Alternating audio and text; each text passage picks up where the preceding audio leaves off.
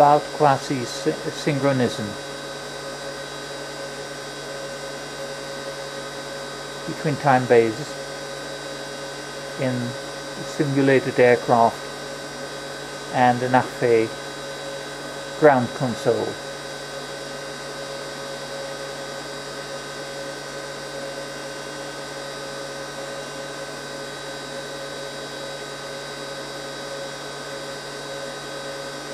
And also watching the prior EGON returning signal, as well as the time base, as well as retransmitting the Nachtfee signal, all visible on the LB2 control screen.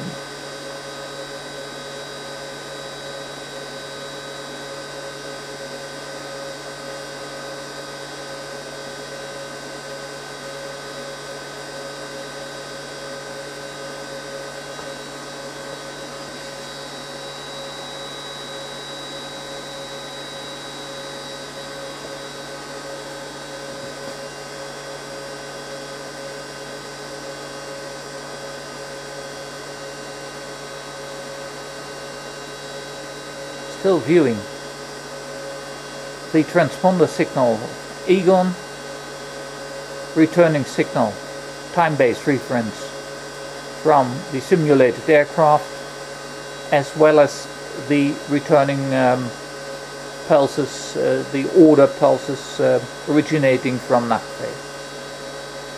And still there is no synchronism between Nachtfee console on the ground and the simulated aircraft, the time base. All the time drifting away, whatever you do.